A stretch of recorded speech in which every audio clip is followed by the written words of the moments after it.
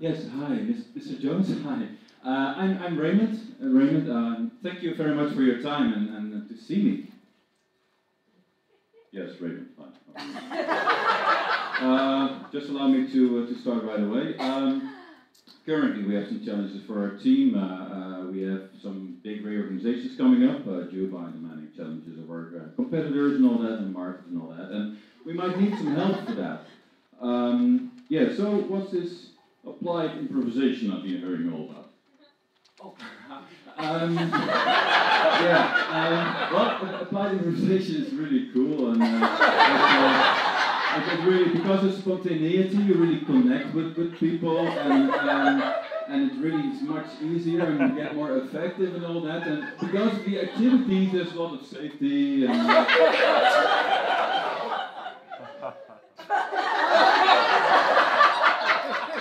Maybe you can tell one of those activities? yeah. You know, just imagine you stand in this circle, right? And then you clap around, and you go all around, and also you can also do boring, and then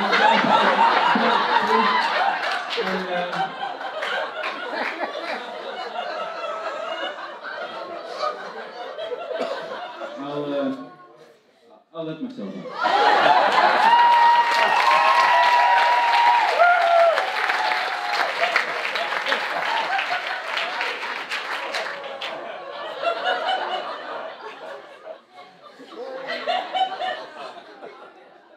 So, in my talks with fellow improvisers, I feel like we're living in two worlds, right? So we have this Mr. Jones. He's really result-driven. He's serious about stuff. He wants to make things done. He's judgmental, and all that. And then there's our world. We're connected. We're playful. We know the value of play. We feel it, and all that. So I think one of our biggest challenges right now is to bridge that. Let our clients who really sometimes need to be playful to let them experience that, and let us do that. And one of the angles I've found, there are many, is talking about playfulness. And with the playfulness, you need to talk about the why, which is really very nicely put by Nancy just now. So it's much easier to do the why. And also what remains is the how. How can we explain why we believe this all works? That applied improvisation is the way to get playful, and that's a good idea. So, why playfulness? 20 years ago, when I would tell my clients that my training would be fun, then it would be something like, yeah, we need also to work, you know? And that changed. That really changed. And we have all this interesting technique, and we have all this research backing us up right now. So I think it's around 11 years ago that we know the value of happiness, that employee well-being drives profits. Yeah, we know that, and we can make that clear for our strategies. We're dealing better with change. We have more creative strategies. It improves collaboration, it creates energy, and much more. So what's left is, how can we help people to be playful with each other? Right? So how do we help them with that? First one is courage. Right? If you're playful, if you want to be playful, you need courage, because you'll stand out. You'll do things differently than others. So it's courage.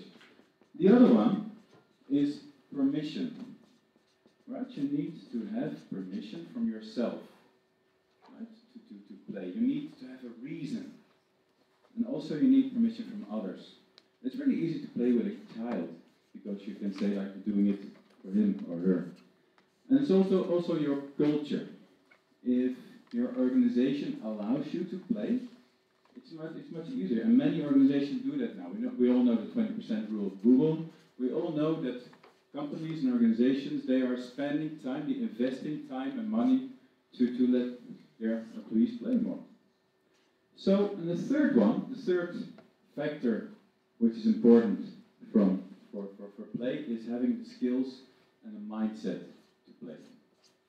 And that's where improvisation comes in. One of the angles. So, one of the things, so I've been thinking a lot about how to explain improvisation to other people, how to explain improvisation to people who never heard of that before, right? And on a rainy Sunday morning, I invented the plane model. And since then, it really helped to grow my business. Because it really resonates with my clients. It really makes it much easier for me in a very basic, elementary way to explain what improv is and what it connects to in my clients' challenges.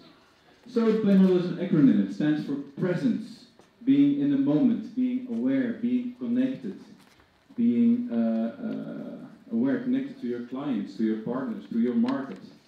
At the University of Maastricht, the Center for Entrepreneurship, we teach our students to first go into the market, make their mistakes, find out what their future clients need, and only then start writing the business proposals instead of first write this brilliant business proposal and then see if someone needs it. So the other one's leaping into it, right? If you leap into making this big leap, try out things and be an explorer. And it also distincts two kinds of people. People who are good in error recovery and people who are good in failure evasion. And I think we as improvisers, we train ourselves to be good with error recovery. Take a step, see what happens. Plan, do, check, action at the same time. Right? And then there's adaptiveness. This is about allowing yourself to be changed. Unconditionally, right? Let it come in, see what happens, see what works. First accept it, and then process it. Fourth one in this acronym is yes and. Yes and is not about the words. It's what is represented by it. There's a confusion there, because yes is not about agreement. Yes is about acknowledgement and appreciation.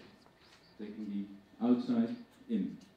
And the and is about addition. It's about contributing. It's about taking the story forward. It's about taking the inside out.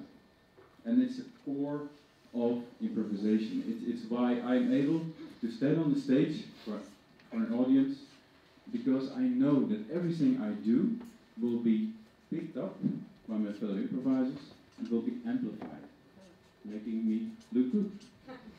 Right? And I'll do the same for them. And the last one is impact. Having impact, being passionate about how you do things. It's about protecting your ideas. It's about being great in leading or following. And this really helped me to grow my business, to help my clients, to let them realize a little bit on why improvisation is important and of value for them. And also, what helps is that it's such basic, such elementary, that all the other principles we know come out of that. So making the other look good, being average, building the story forward, that's all based on this. So, let's play. And you got any questions, sir? My God, that was brilliant. You're hired.